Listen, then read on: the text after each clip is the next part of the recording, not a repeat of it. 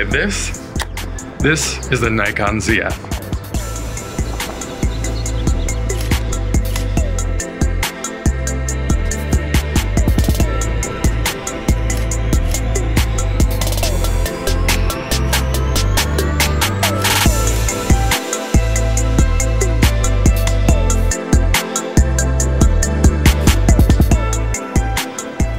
Okay, so this is the Nikon ZF. I'm in aperture priority with the 24-70 f2.8. There's a lot to love about this camera immediately, and there's a lot I've yet to learn and some sort of major issues, especially with handling, and I probably didn't get the right lens, but image so far is great. Okay, my addiction to compact full-frame cameras has reached peak concern. As a typical Sony shooter though, the move to Nikon has been an unexpected turn into my descent into madness. But the question is, will I keep the Nikon ZF, and how does it compare to my experiences with the Sony a7C II, a true hybrid, or even the Sony ZV-E1, a pure video camera in both departments? And I could sell both Sonys and just switch to Nikon, or should I just get the Fuji X100VI? Well, kidding, well, sort of. So I'm going to show you some POV of portrait work that I did and some video comparisons in N-Log with the ZV-E1 in S-Log3, while peppering in tons of pics I took with various settings in various locations, which I was blown away by for a few surprising reasons, one of which may have to do with this crazy expensive lens. And I will also be going into the negatives of this camera, which there are some noteworthy issues here to consider before you buy or rent, and not just as a Sony shooter, but as a shooter period. But first, let me switch it into my favorite mode.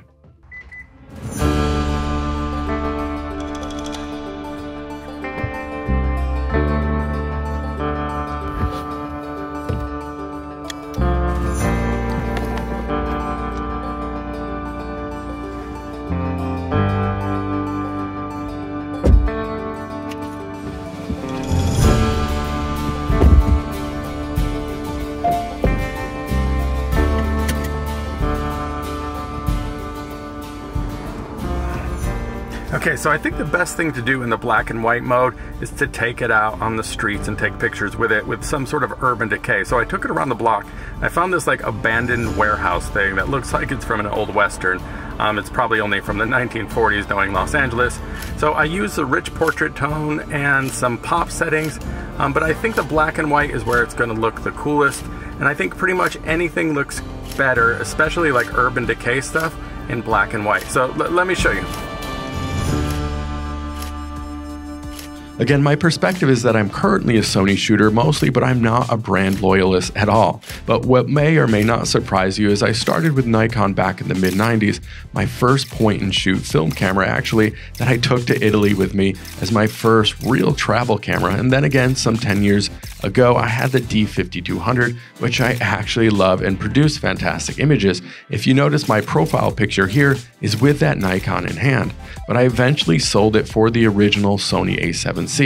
I also have a fondness for Nikon's old film cameras and their historical place in photography. Even my grandma, I think, was a Nikon shooter way back when, so when the Nikon ZF-C came out, I had considered it, but I usually lean towards full frame as someone who shoots real estate from time to time. So when the ZF was announced, I got the itch again, and maybe the itch to switch, but thankfully I didn't have to buy it to try it. Sorry for the rhyming, I've been watching Wonka a lot lately, but this is where Lens Rentals comes in. This is not sponsored, but I do have a coupon code for 15% off when you use BCAT15, and 15% goes a long way. So do look into it, as I rented the camera and this 24-70 f2.8 for 6 days, which may or may not have been the best lens choice. But the best part with Lens Rentals isn't just how easy it is to use and ship back, but also if you like the gear you're renting, you can just purchase it and deduct the money you've already spent on it. So the question then is the Nikon ZF a rent-to-own type of camera, or just a nice to look at over the price shelf ornament like some of my old film cameras? So let's dive into that, and who is this camera for? And as a Sony shooter, typically, is there any reason to make the switch? As we all know, changing ecosystems with lenses, batteries, and accessories and whatnot can be a massive headache. Yet with the Z mount, there's a simple workaround. So maybe I can literally just have this one and done 24-70 lens and be good. Or maybe it might be worth looking at a smaller prime. So the first reason that you may want to consider the ZF is a superficial one for some, but it's not nothing. And this is what sets the ZF apart from any of my Sony cameras, is style. And this silly reason is partly why the Fuji X100V was so in demand and why I almost bought the X100VI instead. It's a retro style camera that looks as good as it shoots, whereas all my Sony cameras are the most utilitarian in design. And that's why I always feel the need to customize my cameras with skins. Whereas with the ZF, the only thing needed would be a better way to hold it, but I'll get into all that. Oh, and yes, the elephant in the room is I actually did just buy this, lens and all, because it was only $600, which to me is a steal. So review coming for this guy soon. Okay, so this is a Nikon ZF-C. I just got this lens this morning, so this is the first time actually pressing record. So I just want to give you an initial impression of what the image looks like, but I'll have a full review on this coming soon. Okay, bye. Yeah, it's also interesting to note that Nikon just acquired Red. So if I was buying stock in a camera company, Nikon might be it. So imagine a retro-styled FX3 type of camera with a red sensor and internal RAW that could snap pics. Well, then maybe I would switch. But other than the ZF being a sexy, nostalgic, vibey camera that does harken back to a time when film cameras ruled the planet, and Nikon was sort of the king back then. And Sony wasn't even Sony, it was Minolta. Now, for better or worse, the camera does handle like a camera from the era, but due to that association, it does slow down my process with shooting, and strangely, I do enjoy taking my time with it. And yet the internals are as modern as you'd expect with a flip-out screen, so you can vlog on it, which is not something you could obviously do with an old film camera. Okay, so this is the Nikon ZF. I'm at night trying to see what the low light performance of this camera is. I'm in manual mode, but I am in auto ISO. I'm at 51,200 right now. Let's go into a little bit darker condition. It's having some issues with eye autofocus in general. It is a sharp image. I am in that rich portrait tone again, so it's a bit more contrasty than normal. I'll try to switch it to the flat to see if that looks any better. Okay, now this is in the flat picture profile, so you can see the blacks are a little bit more lifted, less contrast. So that would probably help it. I'll try N-Log later once I figure out how to. So it's worth briefly noting some of the specs here so you can compare to the other cameras in this price range. And I will state out front, it is one of the cheapest full-frame hybrid cameras from 2023 and 2024, which is in itself an advantage over the Fuji's crop sensors. But when I'm looking at the A7C II that has a 33 megapixel sensor for roughly $200 more, whereas the ZF has a 24.5 megapixel sensor, but it does have pixel shift shooting by combining a 32 image sequence to capture a 96 megapixel image. And in video, you do get an oversampled 6K, but just like the A7C II, only gives you that 4K 60 frames per second in crop mode. And you do get 10-bit H.265 and N-Log. So here's some footage between the Sony ZV-E1 and the Nikon ZF, first with S-Cinetone picture profile and their rich portrait, and then between S-Log 3 and N-Log. Now, I initially graded the footage by hand, but then I remembered GAMUT, linked below, who is my go-to resource for super affordable creative LUTs and the cleanest conversion LUTs that I always use to monitor in camera and in post in S-Log 3, but they also have an amazing N-Log for Rec 709 conversion LUT too, and the N-Log LUT was less than $20, so check them out.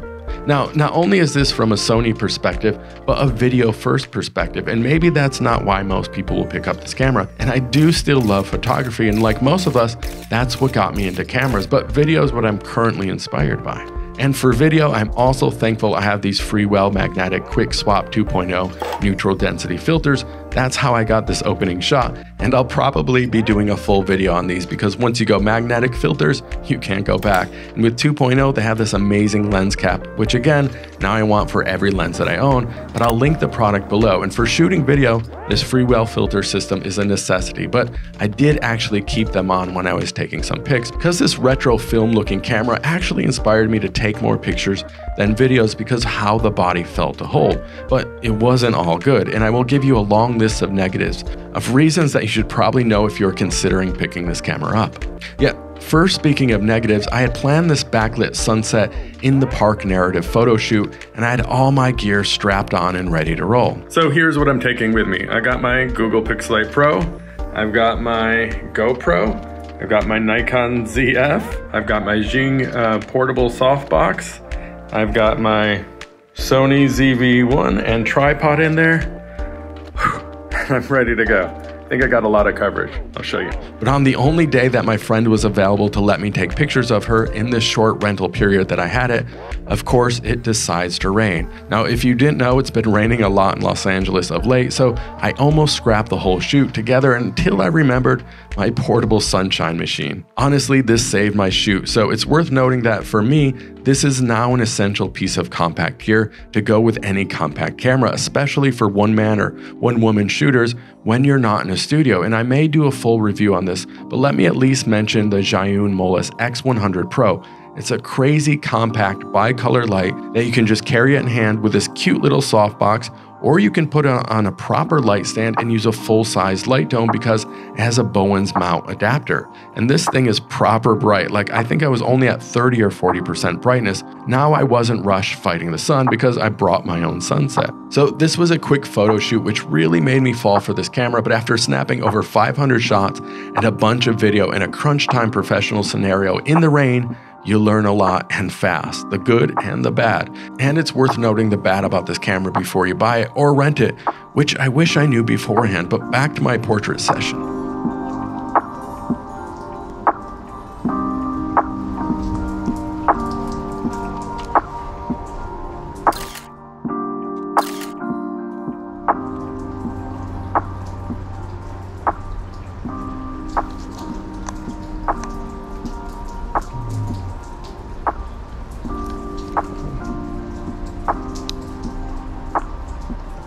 You're doing everything perfect. I just more angry at the camera.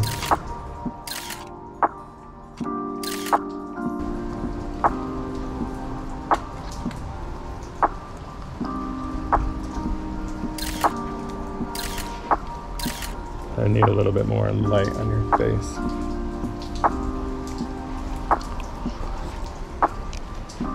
Let's go back into color. Oh, that's cool.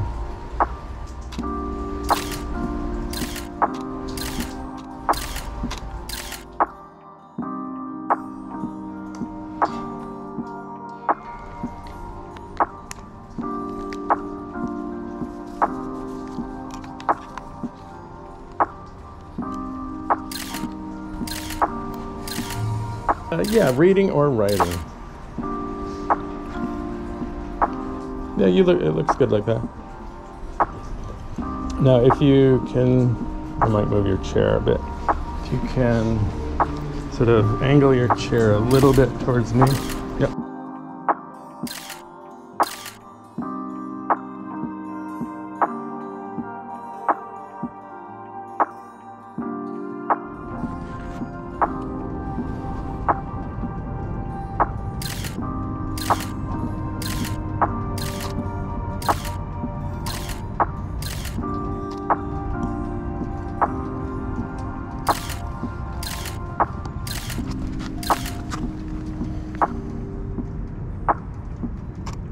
This is they call the hero shot.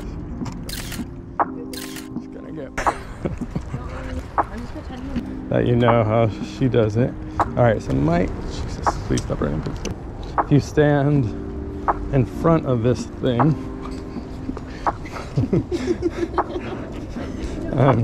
you stand like right. Yep, now turn around. Perfect.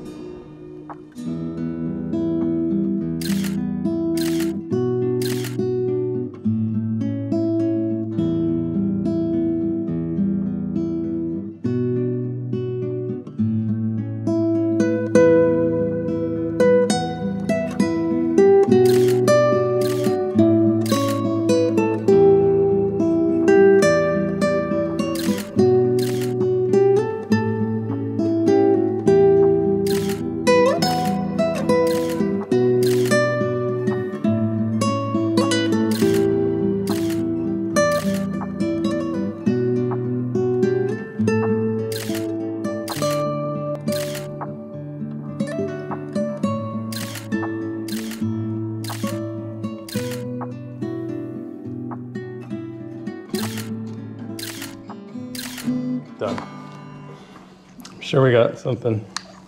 Should be one good picture in there. Thank you.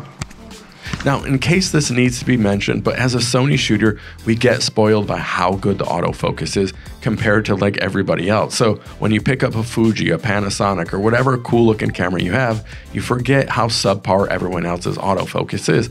But we often forget that Nikon now has great autofocus. And I say just slightly behind Sony and maybe up there with Canon, or at least close enough that it's negligible. So if I had any shots that I missed, it was my fault and not the camera's. But some other issues I had were definitely the cameras. And it's worth noting that when you shoot in JPEG and RAW, you can go into Lightroom where you can play with the color profiles after. So even if you do shoot in black and white, you are not married to it. You can use all the same in-camera profiles if you want. So obviously, it's always recommended to shoot in RAW as well.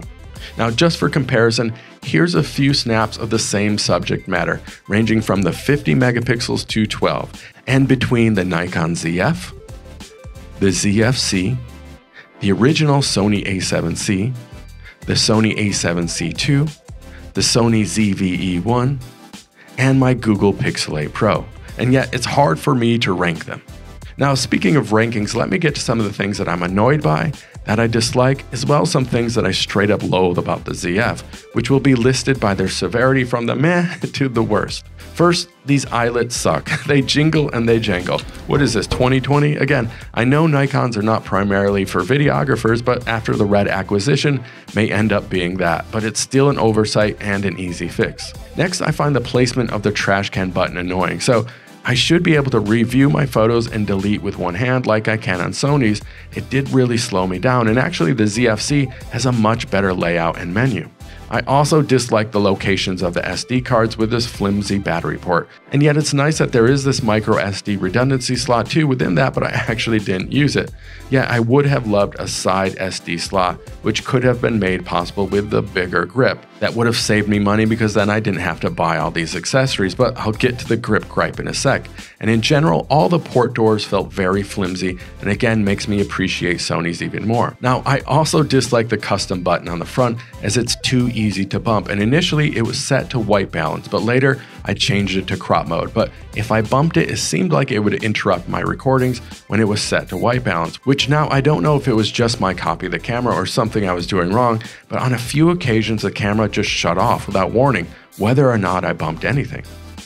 And then also at weird times, the monitor would just turn off at random angles. And again, maybe it's an issue with this particular camera, but the monitor would do strange things and felt a little flimsy and not well designed, even though the Nikon ZF has a far superior monitor and EVF in resolution to any of my Sony cameras by a lot, almost double the dots of both, and yet the build quality does feel slightly inferior.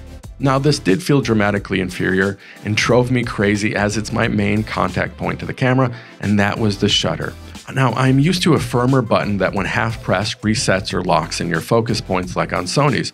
This shutter button, however, is so sensitive that there's really no half pressing it in the way that I'm accustomed to. So I took a bunch of accidental shots because of how sensitive it is. And apparently you can buy an official soft shutter release button for it, which annoys me even more that that's another add-on that you almost need to buy.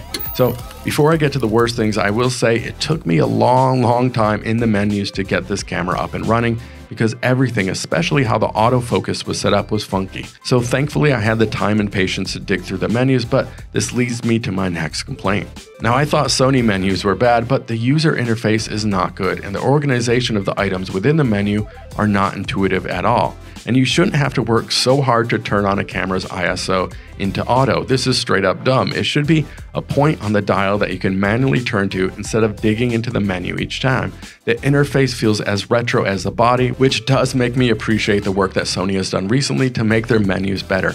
I'm still hoping that one day people will just mimic Blackmagic's intuitive menu system, but I will say I like a challenge at least, so it was still fun to try to figure out the whole new system within a few days. But before spending hours in the menu trying to get my head around it all, I had to do two things first. As soon as I opened the box from Lens Rentals and I held the camera, I immediately went on Amazon and bought borrow this grip because it's holding this camera, especially with a big lens on it, is near impossible. So I think Nikon should have included something like this in the box, and I would have previously thought that this is a strange thing to do until Sony started including a base plate hand grip with their Sony a7CR, which is brilliant and still mostly unnecessary by comparison because the Sony a7C II and the R, for me, have the best grips of any compact cameras, and the ZF and the ZV-E1 have the worst grips. But thankfully, Small Rig does make this link below, and it's actually perfect and completely necessary in my opinion. I also had to put some Peak Design clips on and my wrist strap, as I have straps on all my cameras. So by day 2, I was actually ready to hold and not drop this camera.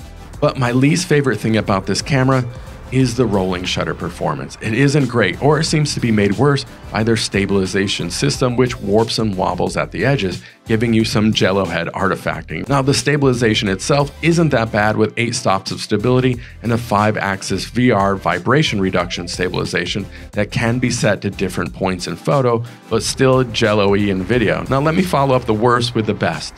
The ZF has the best manual focusing system, which deserves a separate video onto itself. But let me just say 6 days is not a long time to get to know a completely different camera system, and I'm sure I did many things wrong. But I do judge a camera on how easy it is to use for beginners, and some cameras you can just pick up and snap a pic or press record, and then slowly experiment and learn more. And I don't think the Nikon ZF is one of those types of cameras. Now, it may not be easy to use, yet surprisingly, it may be the most fun camera to not just look at, but to pick up and play with. And it made me want to take more pictures with it and really get back into photography, and that's what a camera should do. But it's possible it wasn't just the camera. Now, I want to be wary of any bias that I may have because I must remember that partially what I'm in love with is this lens and not just the camera. And to be fair, I don't own a 24-70 yet on my Sonys because of the typical size and price of them. The Sony's GM2 is smaller, but it's over $2,000, and this Z-mount 24-70's only downfall at still over $2,000 is that it is double the weight. But I could see somebody maybe having this lens and just one other compact prime like a 20 or a 40 and just be good and not need anything else. So this lens is that good and probably gives the Nikon ZF an unfair advantage when comparing it to my other Sonys, and it really got me considering if I now need a comparable 20-40-70 and E-mount. And then if I decide to get the ZF, I'd probably just get an E-mount to Z-mount adapter because the great thing about Z-mounts is they are the largest of all mounts, so they are very easy to adapt. Regardless, now I don't know if I'm sold on this camera or just this lens. Now clearly the Nikon ZF is a capable camera that is as fun to use as I think it's cool to look at because it's modeled after the FM line. Like I'd happily wear this around my neck like one might with a Fuji or a Leica and maybe shoot more. Whereas like I said before, most Sony cameras and Panasonics are boring and newer Nikons and Canons are just sort of ugly. Just my personal taste, not hating on any brand, because nowadays all these cameras are terrific. So it becomes the little things that may motivate us to pick up one of these camera bodies over another. So I think Nikon was really smart here. Now if Canon took one of their old vintage bodies with their newer internals, I think they smash it and I'd happily rent that too. So until then, look into lensrentals.com and get 15% off with BCAT15 and check for yourself if the Nikon ZF ticks the boxes for you. And now I just have to think, does it for me? But 2 things that I'm definitely keeping and are easy buys are the Xiang Molus 100W portable light, as it saved this video for me, and the Freewell Quick Swap 2.0 magnetic ND filters. Okay, thank you all for your time and attention. I've got a bunch more videos about videos like this on the way, so consider following along and subscribing. All right, thanks a lot, guys. Bye.